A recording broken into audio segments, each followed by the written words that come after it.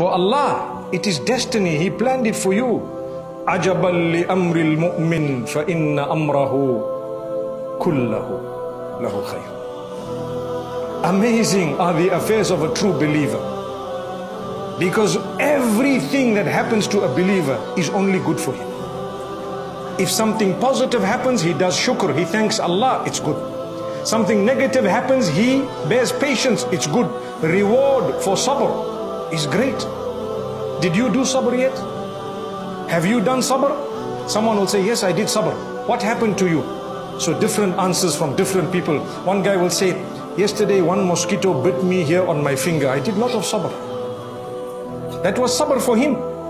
Another guy says, yesterday I tripped and I got hurt on my knee. Sabr. Another guy says, I lost my child. Sabr. Another guy says, I lost my family. Sabr. Sabr. You see the higher level.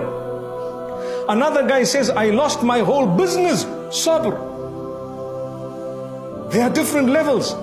Fasbir sabran jamila. Allahu Akbar. Allah is telling Nabi Muhammad sallallahu alayhi wasallam, bear beautiful patience. Allah, this world is temporary. Temporary. How many days remaining here? Few days in this world. Don't stress. If today is wrong, tomorrow will be right. And if today is right, something might go wrong according to you tomorrow. According to Allah, it did not go wrong. It was His plan for you and for me.